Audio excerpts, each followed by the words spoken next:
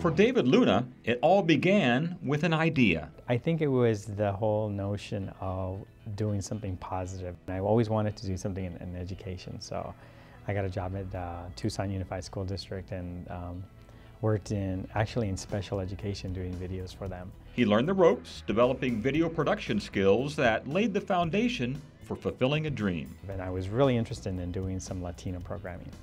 And that was just an emerging field, and particularly with PBS, with Caras Colendas and Villa Alegre, and that really intrigued me and go, you know, this is really what I want to do. One thing led to another, and soon David landed in Mesa as the director of Educational Channel 99 with the Mesa Public School District.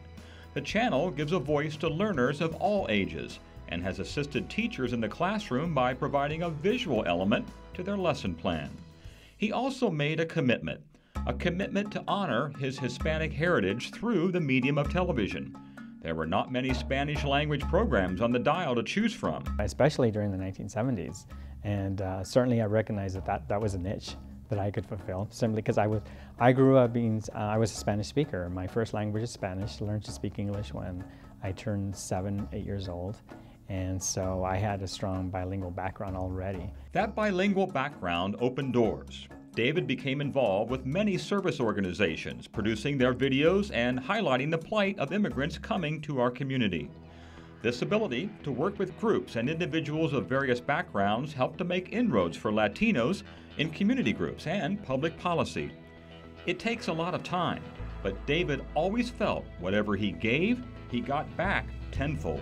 Absolutely, absolutely. I get more of the experience than and I know I'm making somewhat of an impact, but just to see the people's lives and how you can touch them is real rewarding for me and quite impactful.